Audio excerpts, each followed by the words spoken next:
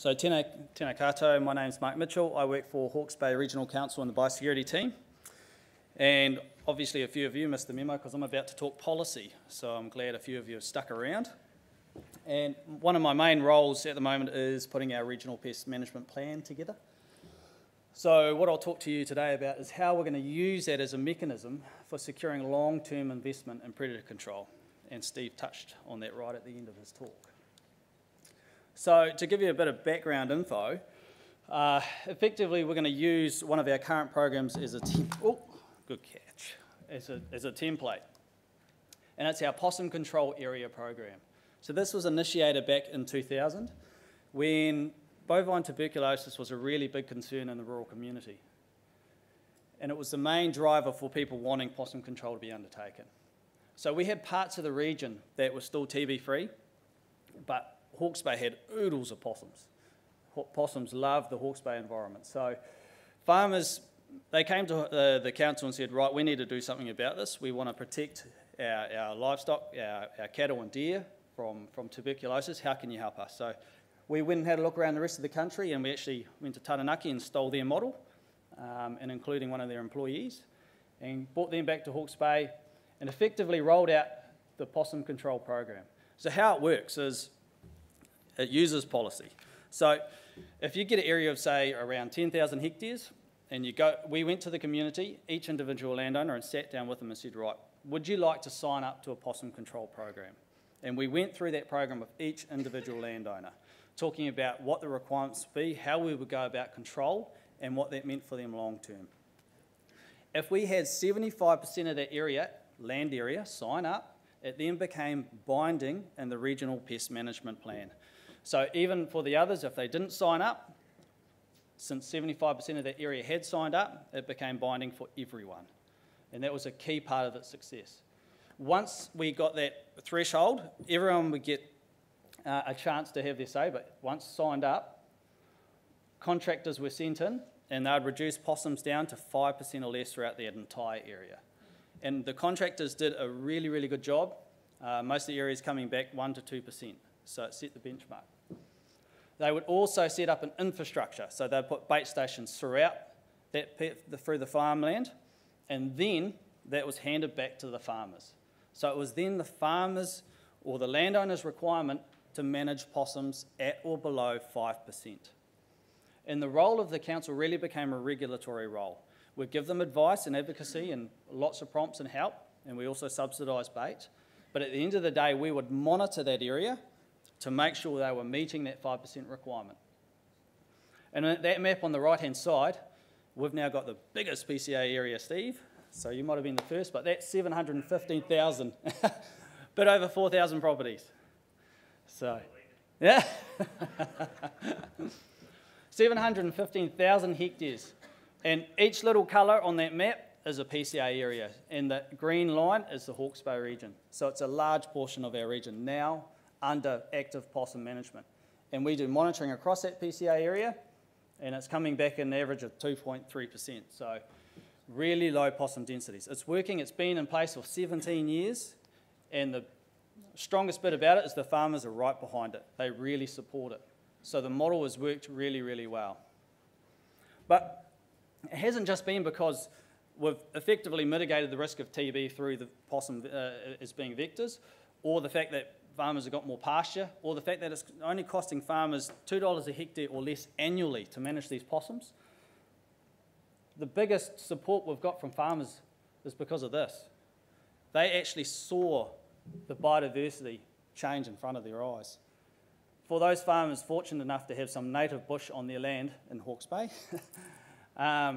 they were commenting on they'd never seen the native trees fruit or flower like they've seen them after removing possums. And in turn, we've had really big responses with our native birds. And some really surprising ones too. So bowerbirds are a classic, so are tui. We've had really great success in our urban projects on the Napier Hill. But species like kaka turning up, unbanded kaka. That kaka photo there was taken on Napier Hill, work colleague's house, turned up. I live 20 minutes from town on a family farm, and we've never had New Zealand falcon in our catchment or anywhere near us. Now we've got a pair living in our catchment, and they're breeding. And it's great watching them snottle those little birds like miners and starlings. It's good fun. And that whitehead, it was taken in my plum tree outside our house. So whiteheads have come all the way back down from the ranges right down to the coast. All we've done is taken out possums. So there is a bit of assumption and some learnings there, just because these species might be absent, particularly whiteheads in a farm landscape. It doesn't mean because they can't survive there, it's actually maybe we need to release them from the predators. So the farmers seeing this, they got a real big buzz out of that. So unfortunately, I'll just touch on the national picture.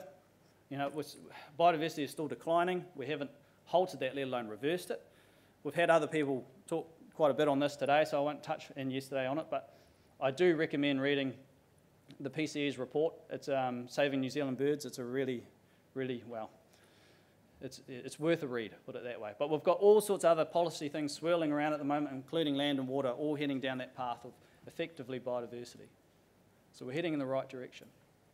So if I zoom into a regional scale now, so predators, you know, they're part of that jigsaw puzzle. So controlling predators will hopefully help turn that trend around.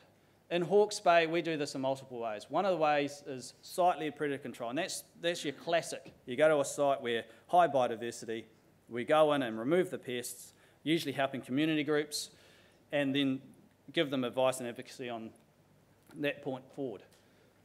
The second stage was working quite closely with Department of Conservation.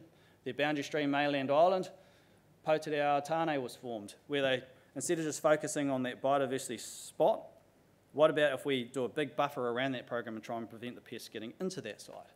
So that was about 8,500 hectares of farmland surrounding it. And that worked really well, and then Cape to City was born.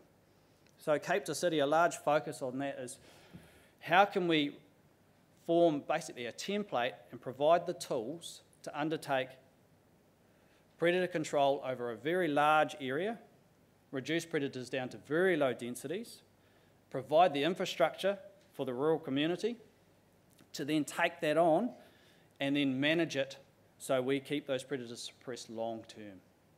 And those are just a few cats pulled out of those areas. Cats are a significant issue in the rural landscape. So this is Campbell's side. It's effectively, how do we take our possum control program and the success we've had with that and actually convert it into a predator control program and lock that in? So I'm going to get into some policy stuff now. So for those of you who don't work for a regional council and are unfamiliar with what a regional pest management plan is, it's the main statutory document that regional councils use for implementing our programs under the Biosecurity Act. It gives us the framework that we require for managing and eradicating pests. It's a really important document to us. But it also gives us the powers to get stuff done. So when you get the 5% of people who decide that they don't want to do anything, we can actually go in and get stuff done and do it. And finally, it's locked in for 10 years. So once council sign it off and the community agree to it, and it's locked in for 10 years. So you get it gives you real clarity on your programs moving forward and the ability. So I guess one thing I forgot to mention, was inclusion by reference. So this is more for regional councils who are currently going through the regional pest management plan process. So councils are going through that right now, and we're looking at locking ours in the next 6 months.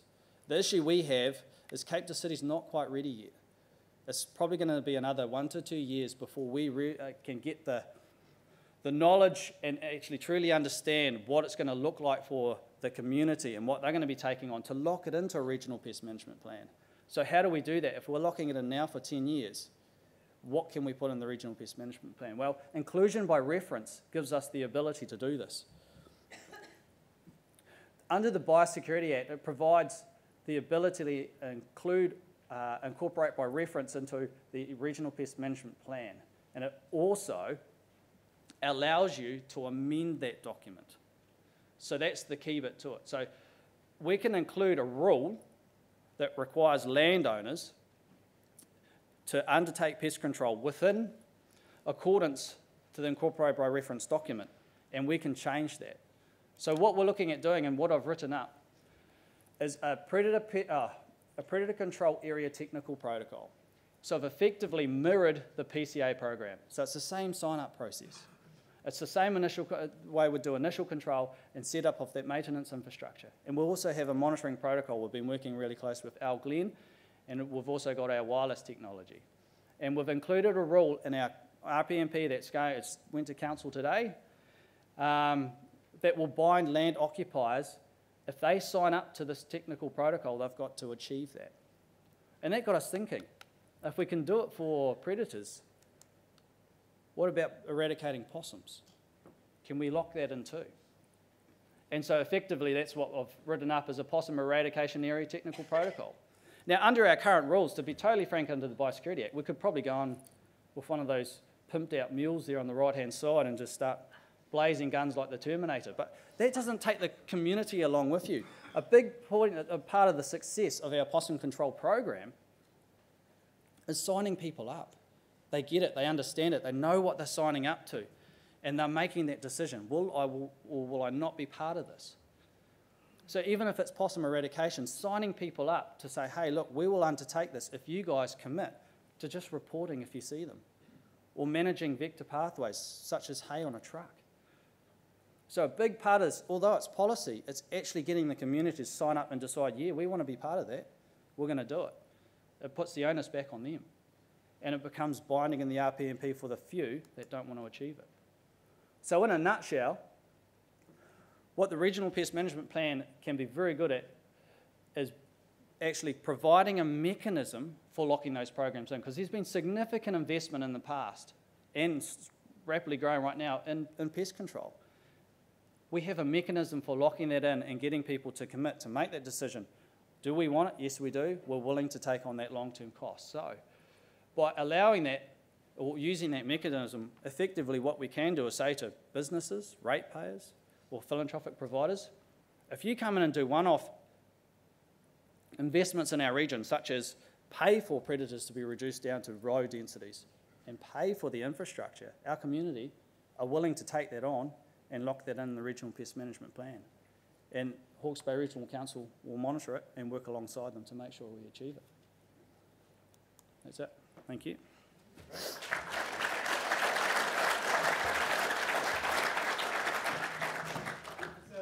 a different perspective, using a regulatory tool. Questions, comments?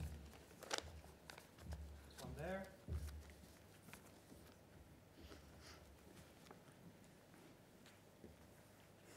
Mark, your initial knockdown, was that a combination of Animal Health Board TB funding and ratepayers funding, or was it just ratepayers, or was it just Animal Health Board? Or? Yeah, no, that's a really good point. I should have mentioned that. So that is a combination. So on the map earlier, and I'll quickly show you that. Oh, no, it's not going to work anymore, is it?